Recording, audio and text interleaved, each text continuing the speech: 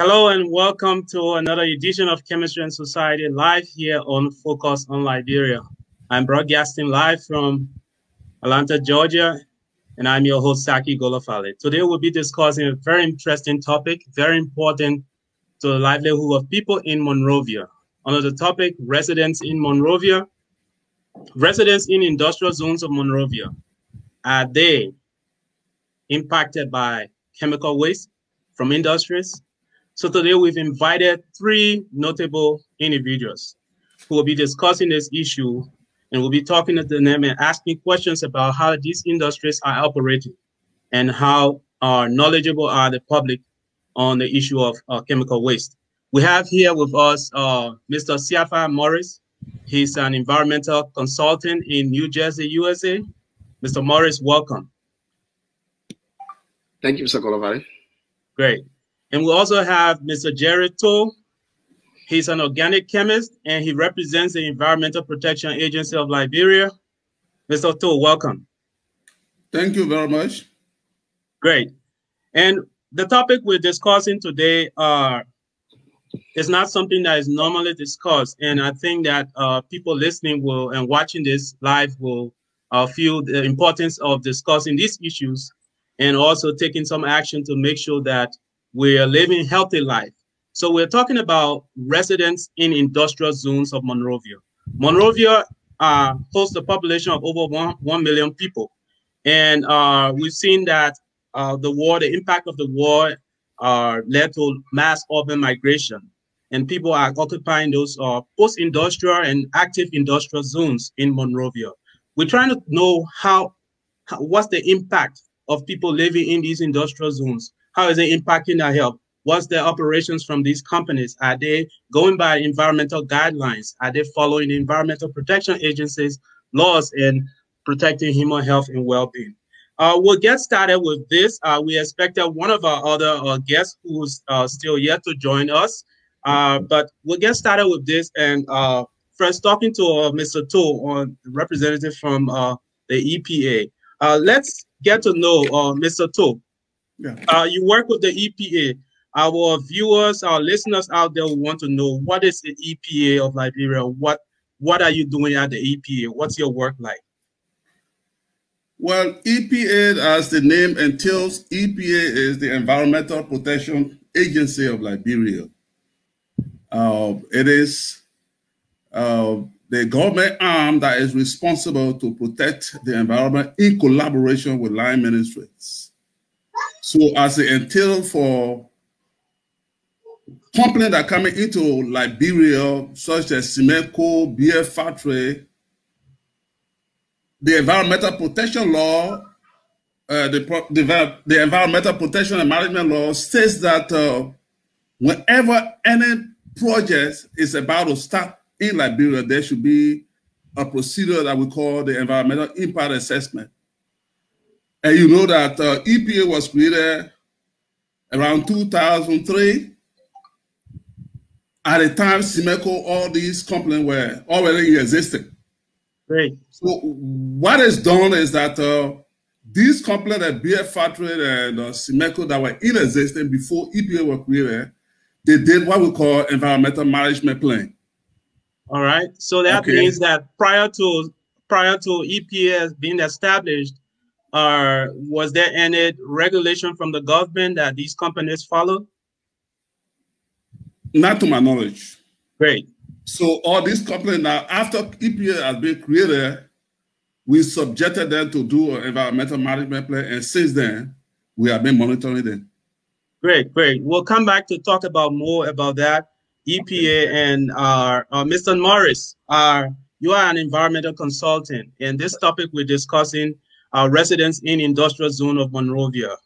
Are they exposed to chemical waste? But first, tell our viewers out there, what is Mr. Morris doing as an environmental consultant? Well, basically, this year for Morris, what we do is I'm more into environmental remediation. So we identify contaminated sites around, and then I work with a licensed site remediation professional. Can you break that down a little bit? In remediation, our viewers would like to know what remediation is. Okay, so basically, remediation is like cleaning up the environment. That's what we do. Great. We identify the problem in the environment, and then we get involved with so many different activities. And at the final end is about cleaning the environment up to eliminate of the pollutant or the chemical that were disposed of there. And many a times, this situation arises from legacy contaminants. It's residual waste or residual contaminant. Long ago, the factory has closed down, but the effect of the pollutant or the technically what happens is these chemicals linger in the environment. And it only takes one person to come down with some illness, and then it becomes a problem for the society or for the environment or for the government. And when they notice these things, then they call us, the consultants, to identify it, discuss it well. I mean, go down to the wire to the extent that you have to identify the best method possible to clean up the environment. So that's what we are into. Great, great. We'll get to know more and some of the things you're talking about later. We've just been joined by Mr. Len Goma. And I first want to apologize to Mr. Goma. Your name was misspelled on our flyer. Is an apology to you. And we'll get that correct in the future. But you just joining us where your colleagues here are talking about what they do at their various work site. And you work at the EPA as an environmental chemist. Tell us what your work is like.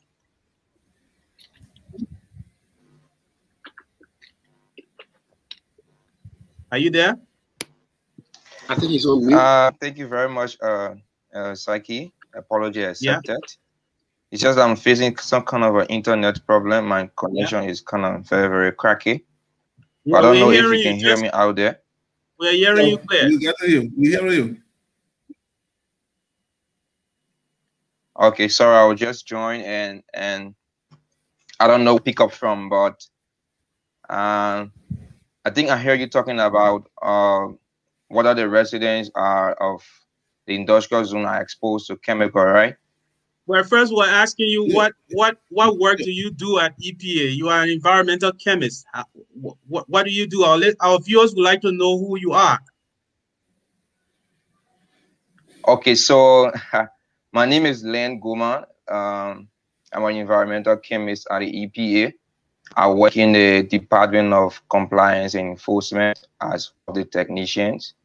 And I also head the Chemical Registry of Liberia, and also a proxy focal point to the Stockholm Convention for Persistent Organic Pollutant. Great, great. So just picking up from there, you talk about the Stockholm Convention and especially with persistent organic pollutants. Let's talk about the state of industrial activities in Monrovia. We focus on Monrovia because it's densely populated and there are a lot of industries around, especially in the freeway area, the free zone. Well, let's talk about the Stockholm Convention. What is it about, Mr. Gorman? And I will come to Mr. Toll to add to that. I think relatively the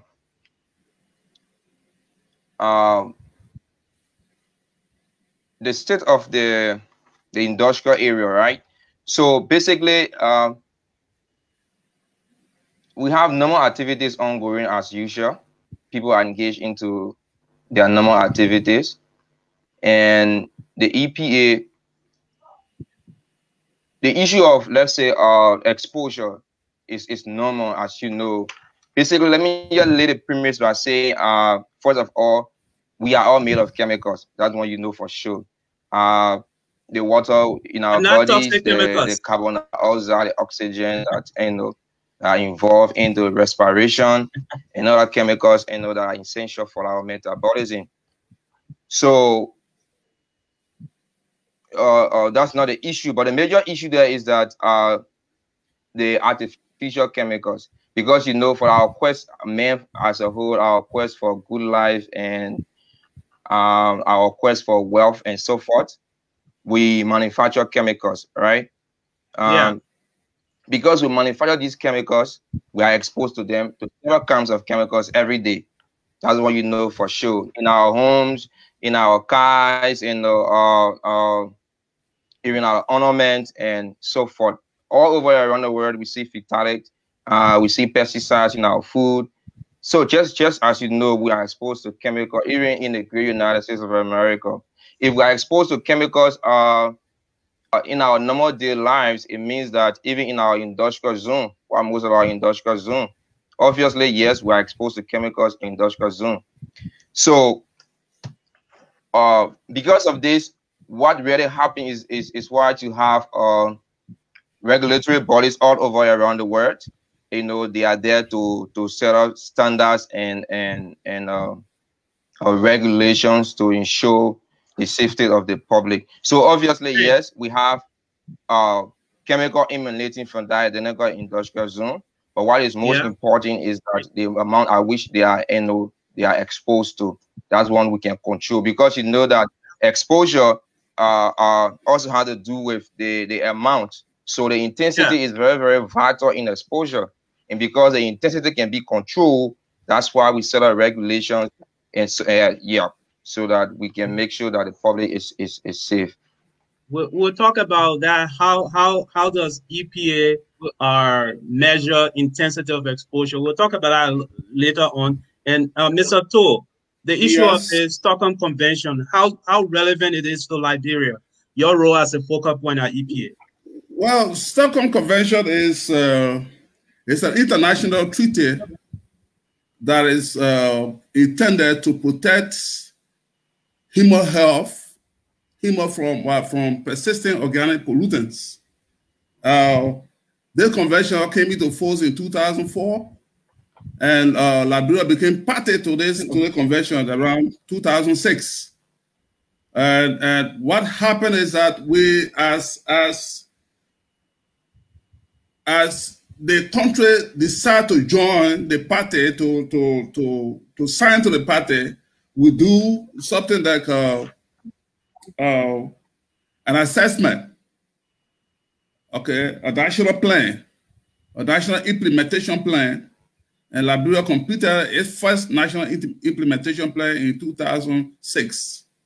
Great. And so the intent of this convention is to protect the human and the environment from harmful substances, these persistent organic pollutants. Okay. Yeah. So I want to hold you there and just connect to the issue of protecting people from harmful substances. It was in a local delay quite almost 2 years ago that the Liberia Electricity Corporation was fined some $10,000 US. And talking about persistent organic pollutants, you know about PCBs, the polychlorinated biphenyls. They are part of the persistent organic pollutants. And as part of one of EPA's report, EPA Liberia report talks about there are LEC attempted disposing some faulty transformer. And they tested those transformers, they found the traces of PCBs. And apart from finding LEC, what else did the EPA do to protect people from being exposed to those PCBs? Well, we do that through awareness, and besides awareness, we try to identify area that have concentration of the PCB.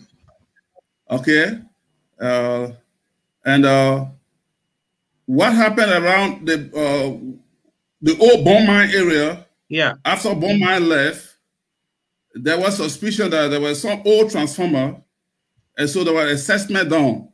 Right. Okay, to identify these sites, and we make sure that these site people do not get closer around there, to be contaminated. Okay. Great. So the issue here is that we're discussing how much people are exposed to our industrial pollutants or chemicals, whether it's post-industrial zone or active industrial zone. Mr. Morris, you've heard our two colleagues here talking about the Stockholm Convention. And with respect to Liberia being a member or signatory to the Stockholm Convention, what is your take here? Thank you, Mr. Golafale. I mean, I listened to Mr. Toh reference the issue of the transformer in the Beaumont Breach area. I mean, not Beaumont Company, Beaumont. Oh, Beaumont Company. Yeah. Okay, I'm sorry. Now, the thing about that is contaminants do linger. Even if you remove the source. Because there is one unique thing. As long as there is a soil, when a contaminant is introduced to the soil environment, it adheres to the soil grain. Under the right condition of pH, temperature, and activity, those compounds that are attached to the soil grain tend to leach further into the ground, as far as probably to the aquifer. And here is a unique thing. I'll take you to, I read on the EPA website about the chemical regulation guideline. And in that guideline, mentioned that residents shouldn't live within 100 meters of an industrial complex or industrial building. Yeah. That sounds so beautiful. It sounds so pretty. But again, like what I just mentioned, the aquifer is the underground bedrock, which contains water sources. It only takes a contaminant 3 miles away to reach me 3 miles downwind or downriver or down the aquifer. Because we all collect, because take for instance, Liberia. Our major source of water is well or borehole. Yes. That's our major source. And so 100 meters is like 300 feet or 320 feet. And someone even 3 miles down the road could be affected by a contamination that happened 3 miles up the hill. Yeah. So let me take you from right there, talking about the proximity of residents to our pollution or industrial sites. Right. Let's look at the issue of the battery factory. I'm sure Mr. Cole will want to tell us that if he knows the history of the battery factory, what used to be there. But what I want to bring to your attention is there is a national pin industry right in the battery factory. And that battery factory right across the road from where the old battery manufacturing site used to be, there is a huge clay mining, that what we call potter. Potter is being mined in that area, and the potter is being sold on the market. So, yeah, I just wanted you to talk a little bit about that, about residents in that area. And of course, the battery factory is an old industrial site. So what's your take on people in that area? Well, the battery factory, the cement coat area, this area were classified as what? As industrial area. And as residents began to encroach around this industrial area, there was some impact on the resident. I don't know much about the battery factory because at that time I was not in Monrovia, but there was an incident on the pin factory about their wastewater coming out of the factory, flowing through the community into a wetland. Hey. We intervened. We went and intervened, and we make sure that the wastewater is controlled. Okay. Right. We also went into the factory to ensure that the paint that is being produced there is lead free, and we were given assurance. So we are working with this paint factory, and also that paint factory also did what we call environmental management plan, and they made what a quarterly report to EPA. But the issue of the impact of their activity to the environment, I mean, to the resident, is it came to our knowledge, and we did intervene. Oh, great. So talking about the same battery factory area, CFI, you've authored articles on heavy metals and are assuming that the battery factory used to have lead acid batteries, you know, and it's an abandoned industrial zone. People are inhabiting that area. Right. And more interestingly, across the road from the old battery factory is the mine clay there, what we call potter, and it's sold on the Liberian market. Right. From the heavy metal toxicity and the whole chemistry, what's your take on that? I mean, that area should be closed off. It should be closed off. An environmental impact assessment that was done earlier on, I mean, before battery factory opened. Now that the factory has closed down, people mining potter in that area is just wrong, because we don't know how much chemical were released into the environment. So until an analysis is done, soil sediment collector, soil sample collector, water sample collector, and analyzed in several different locations within our battery factory area, that area should be closed off and sealed off until they can verify what is in the soil. Mind you, lead is a heavy metal. Yeah. Lead has an impact on individuals, whether a kid, an adult. Lead has an impact on every individual. So for babies, cognitive problem. For adults, similar thing. So if you don't know what exists there, but the fact that there was an old factory there producing lead acid battery, until we can come out with some verification that the soil is indeed free, that place should be sealed off. It should be closed off. But again, that's Liberia. Yeah, and that's the impact of urban migration. I mean, yes, urban migration has its own take, has its own upside, has its own downside. And the fact that people don't know, we as environmentalists are close with the authority, at least, to help guide them, to guide their understanding, guide their thinking into what they're playing with. If they don't know what's going on, now we have to tell them. The authority has to tell them. The government has to tell them, especially the EPA. Somebody has to come out and say this, because you can't. Here is an interesting thing. You can't allow people into the area unless you verify that it's free of lead and any other heavy metal that's produced as byproducts from the factory. You can't allow people into there.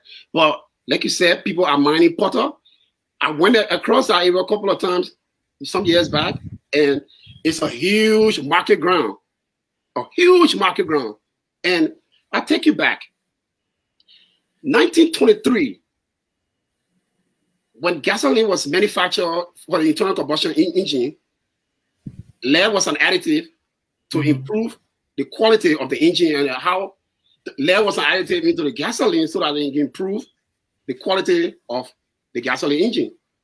And that went on for years. Years. Lead was being dispersed off in the environment, in the atmosphere. And when people got to know, when the authorities got to know, many people have come down sick. Many children have neurological functions problem. Many babies have cognitive malfunctions. Many adults have similar problem. When did they analyze? What did they come out and find? What did they find out? They found out that lead was the problem, and that's how lead was removed from gasoline. We migrated to ethanol or other useful products. So it's the same thing. Right now, if you just collect a soil sample anywhere in Liberia and analyze it, especially in a very virgin environment, you'll find some contents of lead there. Now, it all depends on the concentration, because lead doesn't it bioaccumulate, it doesn't disintegrate. It's non-biodegradable. So it builds up in the tissue. The effect may not be noticeable in the short run, but in a very long run. Let me hold you right there with the non-biodegradable. Our viewers are, these big chemical terms, non-biodegradable. Okay. Can you talk about that a little bit? I mean, it's like yeah. Are you talking to Mr. Tour? Sorry. No. I'll go to Mr. Tour after you. Speak. You can go ahead. Okay. Biodegradable.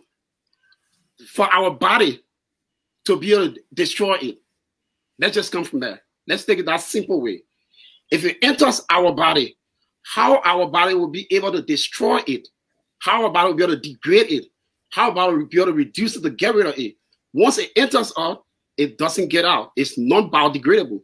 So instead, it accumulates, it builds up, it builds up, it builds up. And when it reaches a certain concentration in a human body, then the effect becomes noticeable. That's the issue of it. Great. So I think we need more time to talk about this whole biodegradable thing, and so people can understand more. But Mr. Toh, let's deal with industry by industry in the free zone area. Let's come to Simeco. You work at the EPA, and Simeco has been in Liberia since 1968. And before we go into the conversation with Simeco, let me say that this conversation is in no way an attempt to denigrate Simeco or promote any business institution. We're discussing issues of public concern. That's all that matters. Simeco has been operating, and I lived in Monrovia. I passed on the freeway.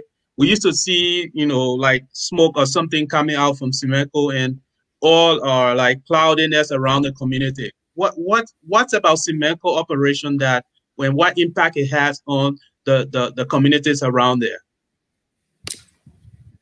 Well, I'm a living witness when you talk about impacts. Yeah. The first impact I want to address is the noise impact.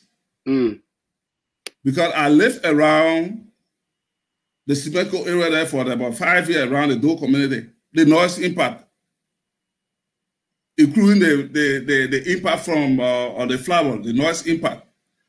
I brought this once, I think that was in 2014, I brought it to our ESIA meeting, for us to discuss it. But what I was told is that whole area is what? It's an industrial zone. Yeah. People encroach there. So the noise pollution there is something that you can avoid. What about the chemical pollution? Are there any chemicals that we should be mindful of from Simeco? Well, Simeco, the pollution that is associated with Simeco is the dust. The dust. And another pollution that I feel that is inevitable because of the product use. They use calcium carbonate, heat it up, so they put a lot of greenhouse gases, which is fine. It's some of the byproduct that come from there. This is something that we don't see. But what is visible is the dust. The dust. And we went there once to do the assessment because there was a flower factory not far from where the cement factory, and so we thought that there was going to be a cross pollution or products, and so when we did an assessment there, when it comes to the products, the cement dust are controlled because that's a product they are controlled by the company. But again, when the cement is back, put it in the truck, there are dust all around. Yeah, so at the same time, when they are taking their product from the port to the factory, there's dust all around there. So these are, but when it comes to chemicals, we try to control the wastewater from the factory. From the time they did an environmental management plan, the affluent from the factory is being controlled. Good. So you made a very interesting point about the flower factory, about cross pollution or something. And that our viewers want to know, how is it that our food, the non-food industry is that close? What's the whole rationale? Is there a right or wrong about that? Flour, that's the premium flour milling is close to Simeco. Yeah, before the permit was given, an environmental impact assessment was done. And after that impact assessment, I personally, with other groups, we went and did a whole day assessment. One of our concerns was that the flower particle were going to contribute to the particulate matter in the air. But that was completely negative when we entered. And when it comes to cross-contamination, it was also out because Smeko and the flower factory, they are not on the same line. So it's not possible for particle to flow from Smeko to the flower bed or flower to flow from Smeko. We did that study. It's not possible. Great. Mr. Morris, your take. I mean, Mr. Toh mentioned calcium carbonate as being a raw material for the cement core, the cement factory. Now, you must understand something. Calcium carbonate was mined from a geological environment. Now, I don't want to be too technical, but that was you can break it down. I'm trying. The calcium carbonate was formed in a heavily reduced environment. And other substances were present. Sulfur, nitrogen. They're present in the calcium carbonate. When they are brought to the plant or to cement core and get heated up, the complex chemistry occurs in a way particulate matter such as sulfur, gaseous matter such as sulfur dioxide and nitrogen dioxide are also produced. And they are emitted through the smokestack into the atmosphere. When these things are aspirated, of course, they're going to obviously have an impact on the human body.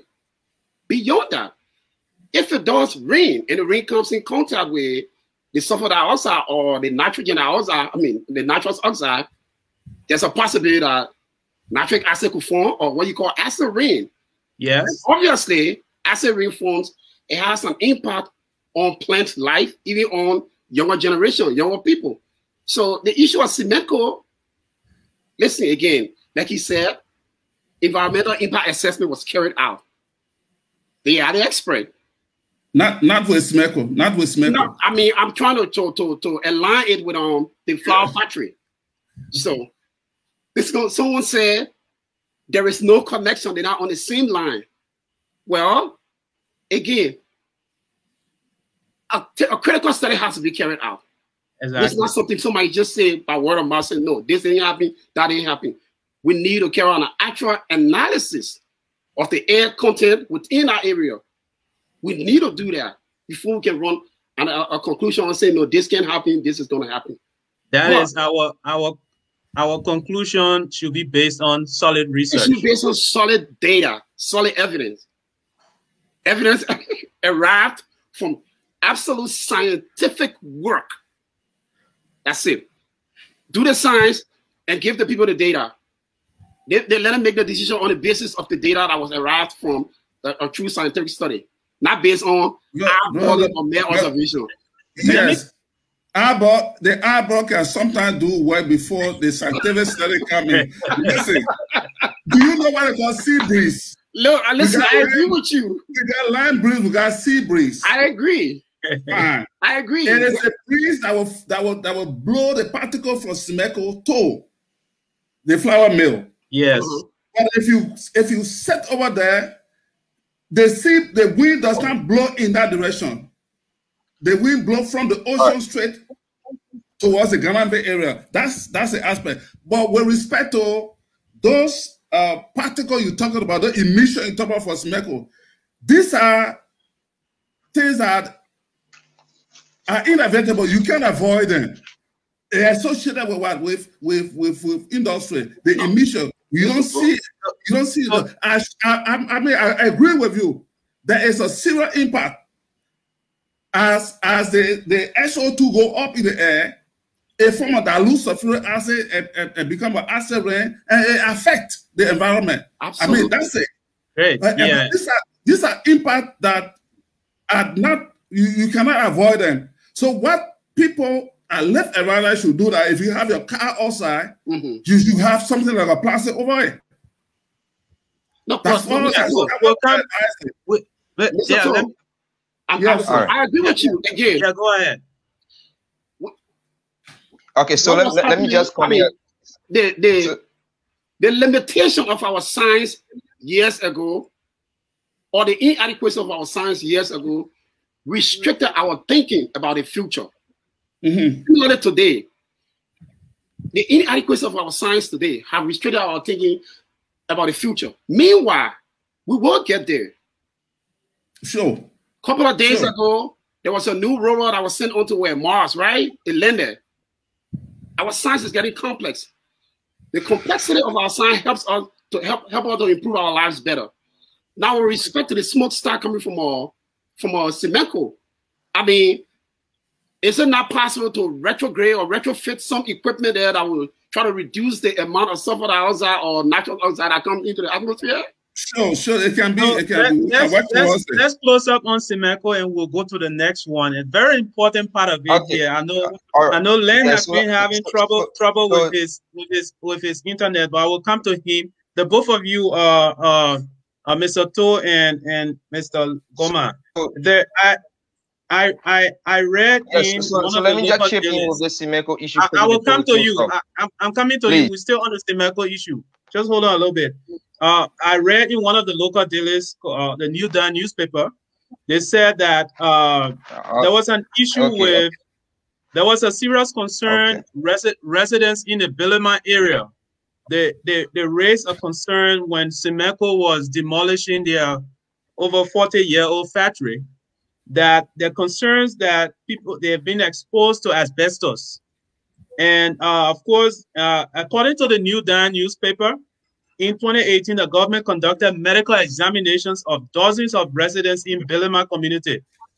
And the doctors established that cement dust from the company was causing disability and lung infection. But the issue of the asbestos exposure, let's address it quickly, Mr. To, and then Len, you can come in later. Okay.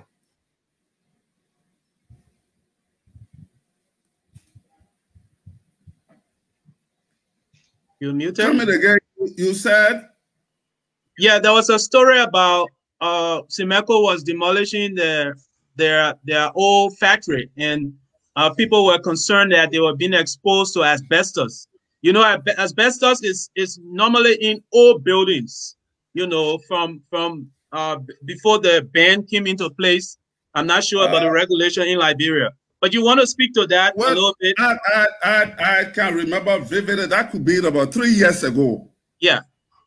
And that the removal of it was not 100% asbestos. The roofing sheet were, yes, it was asbestos, but some were not asbestos. And those roofing sheets were removed by a certified waste service provider. The guy took a training from the States, and he took the asbestos, carried the asbestos somewhere to Johnsonville, where he safely disposed of them. But besides that, some of us zinc, some of the asbestos zinc, for true, the resident complained. And when we did the assessment, we found pieces of the asbestos in the surrounding area like Belema and also in those community. Yeah. Wow. But the removal of the asbestos to Semenko was done by the independent evaluator who did it safely, but then some of the residents over there took some of the roofing, took some of those zinc, carried them in the community with the intention to use it as roofing sheet, and we found it out. That was true. Yeah. Thanks for that clarity. Thanks for that. And Len, you wanted to come into the issue of Semenko, and then we can go to another topic. Just quickly.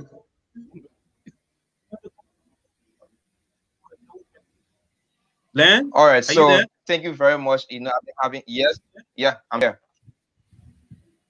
So I've been having this difficulty with my network, but at least it's kind of okay now.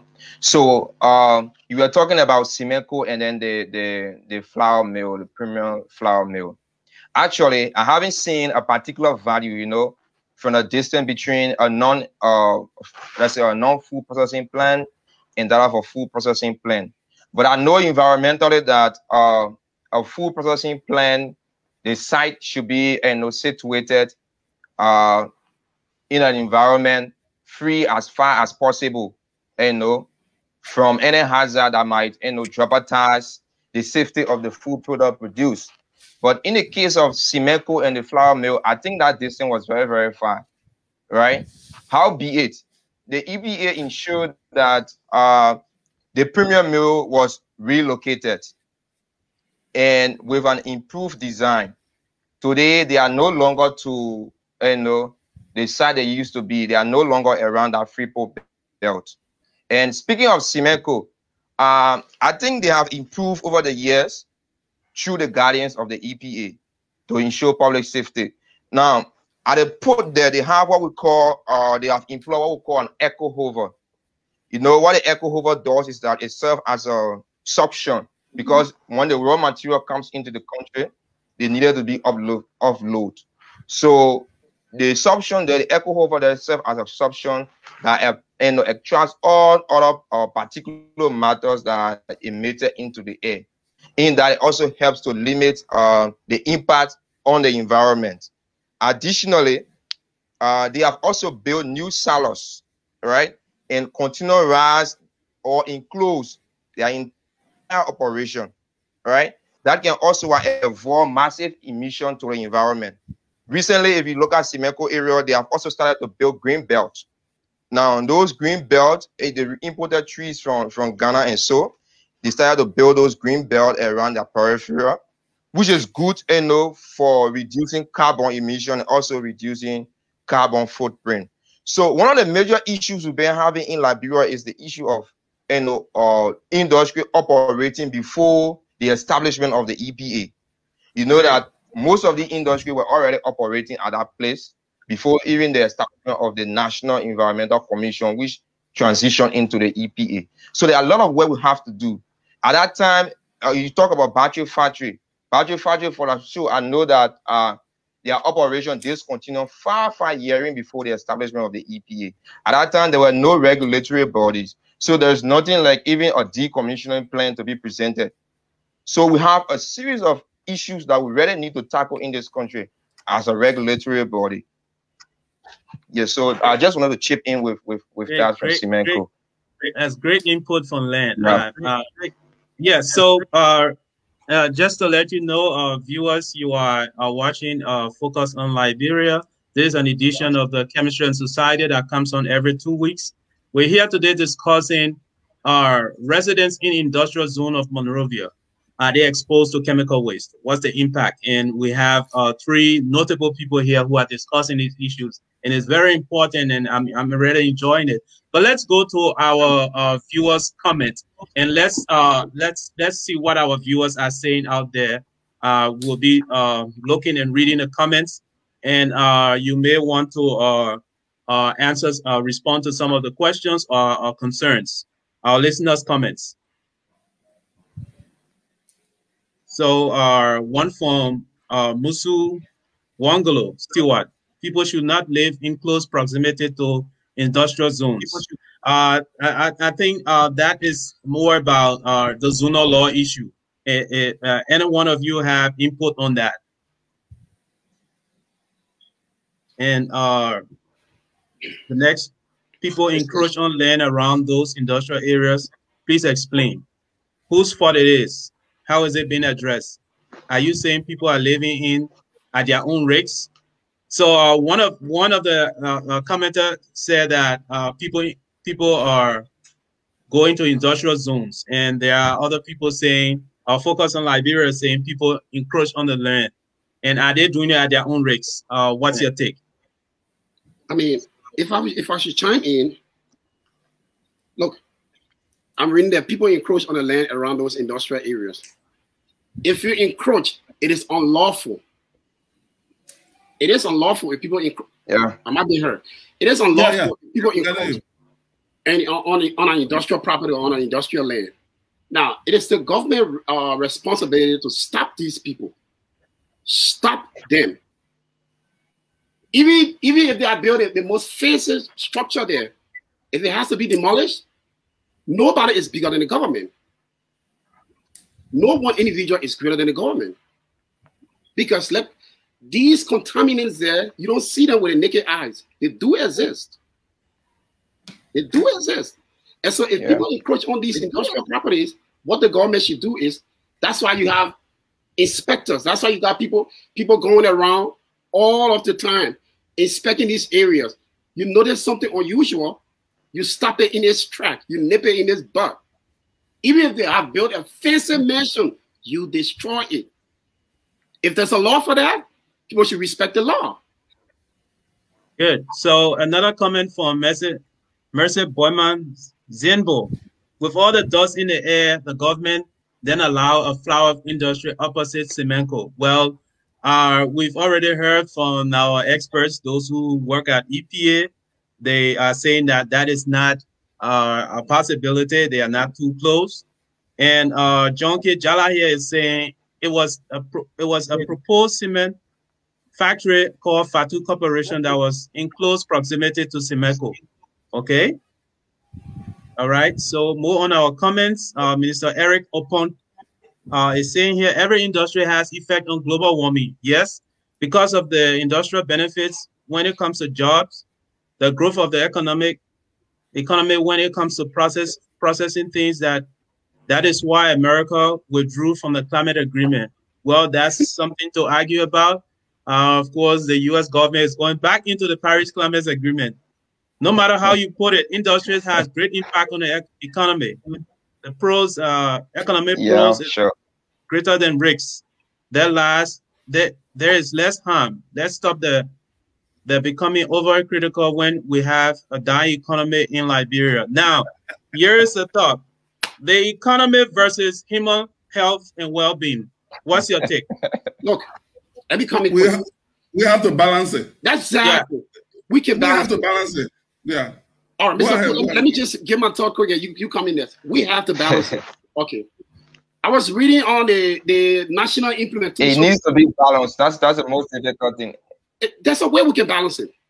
Look, I was reading the national implementation plan that Liberia submitted to the Stockholm Convention, and somewhere in there, I read that Liberia does not have a toxicity release inventory.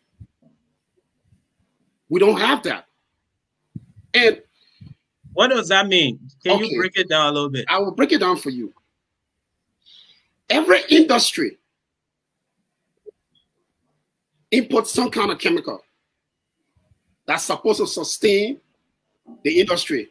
The reason why they were there, the reason why they are somewhere, the reason why they're there to function. So take, for instance, Semenco imported a certain kind of chemical. How much of that chemical gets used for the product? That's one aspect of the story. How much of that chemical gets released into the environment is another aspect of the story. How much of that chemical is stored away is a third part of the story. Now, if we have an inventory of the chemical that come in and the one that's released into the atmosphere or into the environment, we don't have to harass what the writer said. We don't have to harass the company. That way we can get a fair balance. I take you to the not LPRC, but to the LEC issue. Those transformers got PCBs. They polychlorinated biphenyls. When these things are released into the environment, of course, they are persistent organic pollutants. They stay there forever. It's just difficult. But if the community knows what they have around them, people can be aware. So if you have a toxicity release inventory, you get the community involved. You let these people know, hey, this company is going to operate here. This is what they're going to have around you. We can keep eyes on them. We can be the watchdog for them. And at the same time, they have their own inspector to monitor their own activity. We can balance it out. So I will come in to say the EPA recently released a chemical guidelines to regulate chemical handling, importation, and all that. Right. I think the EPA people can comment on that when it comes to the issue of toxicity inventory. Okay, so let me just come in and let me just chip in a little bit. Yeah. You know, the EPA is making strides as it comes to the regulation of or the management of chemicals in Liberia. Prior to the coming in of the chemical regulation, we never had any other thing and to lay our hands on to properly manage the sector. But as we speak now, first of all, we have developed a list of banned chemicals into Liberia, for sure. A list, a very, very comprehensive list that contains most of these POPs and other chemicals that are banned around the world. That's one. Additionally, we have developed a national chemical guideline. You know, the national chemical guideline is very, very young. It gives us that leverage to, like what he was saying, to form the National Chemical Registry of Liberia. Because the chemical registry is not just a list of chemical, but it tells you the name of the importer, even the quantity that is being imported, and so forth. Before, the chemical registry will not have that leverage to do it, but the chemical registry has also given that statutory mandate to do it. So we have developed that registry, and what is needed now is to continue to update that identical registry. Additionally, the EPA has established the National Chemical Management Committee, and Mr. Toole is the head for that identical committee, and he can comment on that. We developed a National Pollutant Registry. The Pollutant Registry is not just about chemical, right? It also have data containing waste. It had data containing effluent and so forth. So we also work with laboratories, because chemical is not like any other waste that you can just wake up and say, I'm going to dispose this identical chemical. So at the EPA, we help work with laboratories to ensure that obsolete chemicals are properly disposed of. Because you don't just dispose it, most of the chemicals needed to be they need to be treated before they even being disposed into the environment. So we work with laboratory. We have also established that communication network with other partners, and establish that synergy with the National Port Authority, the LRA, the NSA, and other stakeholders to ensure that anytime chemical come into the country, the EPA is alerted. So we are making a great effort. And we know that with time we will get there. Gradually, we'll get there. So on that note, is it does the EPA have an idea of all of the industries that operate that deal with chemicals? Do they know what chemicals these industries work with? Exactly so. I think Mara was saying something about the measurement of toxicity. I don't know in which country where people have a device to measure toxicity. But what happened is that the word toxicity is associated with all chemicals, even the water. It depends on the amount that you take in. So toxicity depends on. So what we do at the EPA is to limit the exposure of this chemical to the inhabitant. Now, with the newly formed company, when a company is coming to a laboratory, we ask them, what are the chemicals you're using? Let me give an example. Even though the company is not in Monrovia, out of Monrovia, let me give an example of MSG Gold. Okay. They are mining gold using cyanide. Right. And they bring in copper, sulfur, all these things. And so what we do is that we have what we call parameter of concern. We make sure that this chemical that they brought in, that they are using, the chemical cannot enter into our natural water. They have a pool. So periodically we send our ERS, the laboratory people there, bring sample of water, and we monitor the amount of chemical, because they have limits. But you cannot. Talking about cyanide, as one of the chemicals that's on the list of the chemical guidelines is sodium cyanide. Yeah, it's sodium cyanide. Yeah. So, Yeah. what is it being used for? Why is it on the list? It is used by these mining companies to extract gold. Because what they do is they are not mining free gold, they are mining on ore in the rocks. And so what happens is that they use it with the cyanide and it floculates, and then they purify that. But then what happens is that the wastewater contains this. And so we have to make sure that they have to try by all means to detoxify the cyanide in the wastewater before it enter any body of water. And so we get there certain limits, the concentration of a free cyanide in the wastewater before it leaves the industry and go into the water. So let me give an instance. In the district I come from, somewhere in Cape Mount, the heavy gold mining is going on there. Okay. And my village people drink from the running water from the creeks, and you know those toxic chemicals can leach into water. So what's your take on that? How I think you are having reference to B Mountain. Yeah. B Mountain is one of the companies that is also using cyanide. And you know there was a time, I think about 5 years ago, we had to find them on the same issue of the cyanide. We get a certain limitation. And they went above the limit, and so we have to find them. And so for now, with the creeks that's stemming from the MSG, we go there periodically, take water sample, even though they are analyzing the water too, but we also go there to verify it. So, Mr. Toh, let's come back to the thing, because to me, I tend to question why. Saki? Yeah. Mr. Golafale, I just want to make sure. I mean, I would love to be on the show for the next 3 hours. I just want to make sure your co-host, Dennis Jar, send you a message. Yeah. Okay. I just want to make sure. All right. I understand.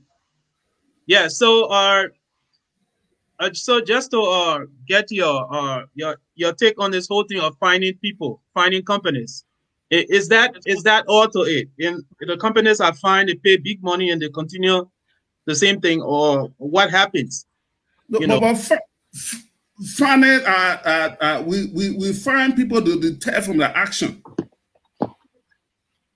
It doesn't mean that they don't have to, because they have we get a certain regulation how to use the cyanide. So when they deviate, we find them.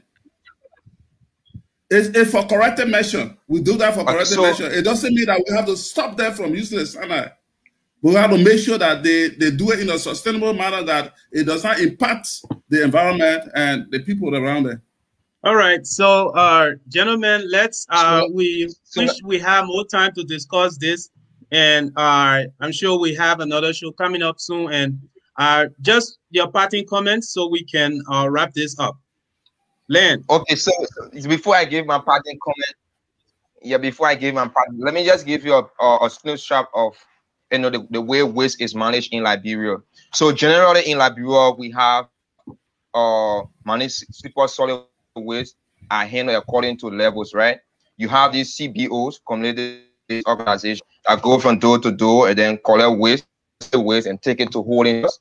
And then the city ordinance take it from the holding centers and maybe carry it to the landfill or whatsoever they deem necessary. But for industrial waste, especially the hazardous or the non-hazardous waste, they are being handled by bigger entities that are certified by the EPA. On the issue of trade effluents, now, which arise from the operation of most of these industries, they are being handled by the industry themselves with guardians from the EPA. That's why we issue effluent discharge licenses. It's very, very important. Now, in this license, we outline procedures, we outline conditions, we outline standards that needs to be met before those effluent are discharged into the environment. So we set limits for example, you are talking about MNG Go. We set limits for their effluent. So if you go above those limits, we also work. We don't just find you, but we also work with you to ensure that those effluents are treated to meet standards before they are released into the environment. Great. Thank you. Thank you. Your parting comment, Mr. Toh, briefly. Well, I really appreciate this program. Right. Right. But when it comes to environmental pollution in Monrovia, we should not limit it to just a chemical alone. You can remember just around the airfield area there where we have Fiama, there was an area there where sewage were dumped.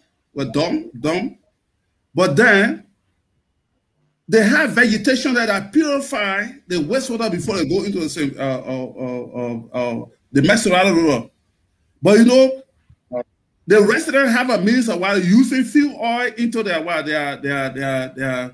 septic tank, you know, and so when the truck take the sewage, the oil will separate, the waste oil will separate and kill all the vegetation. So as we stay as present, the sewage water just comes from Fiama all the way and roll into Messerado. That's contaminated. That's heavy metal, everything. And then Messerado River, the fish also ingest all of them. And there's a drainage that passes through Monrovia. That drainage is nothing but feces and enter into the ocean, Atlantic Ocean, just behind the mansion. Now, if this was done by a complaint, we could regulate it, but this is done by the public. EPA had no way to control it.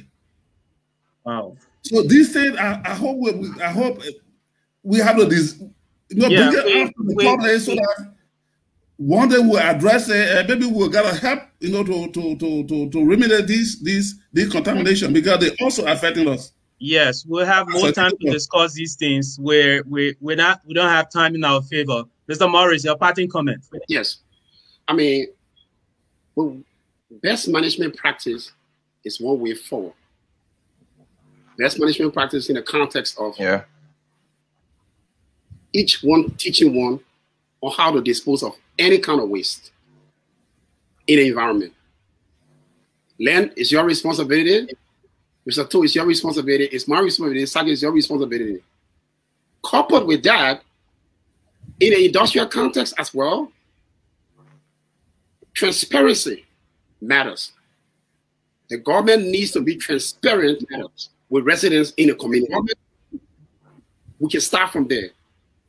If an industry comes here to operate in this particular community, before the government grants them the permit, the government needs to get the community involved as to the kind of chemical that's going to be coming within the environment.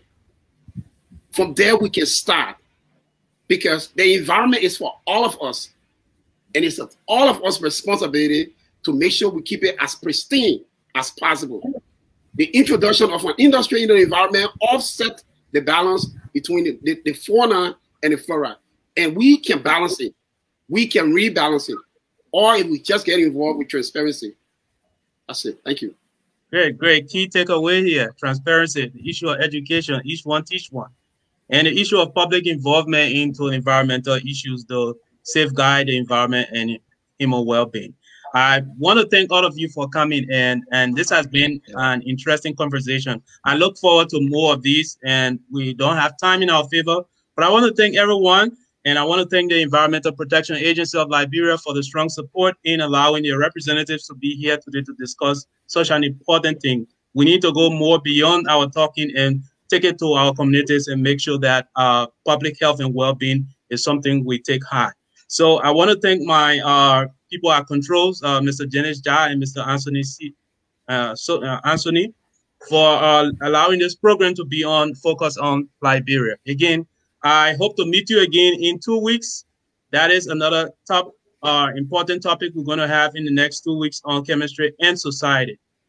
From me here in Atlanta, Georgia, I want to thank all the viewers, listeners, and those who made their comments. We couldn't read all of the comments. We thank you all for your contribution. And I would like to say good evening, good morning, and wherever you are, I look forward to meeting you again. Bye-bye. Bye-bye. Thank you. We are Liberia. Liberia is our home. Liberia people.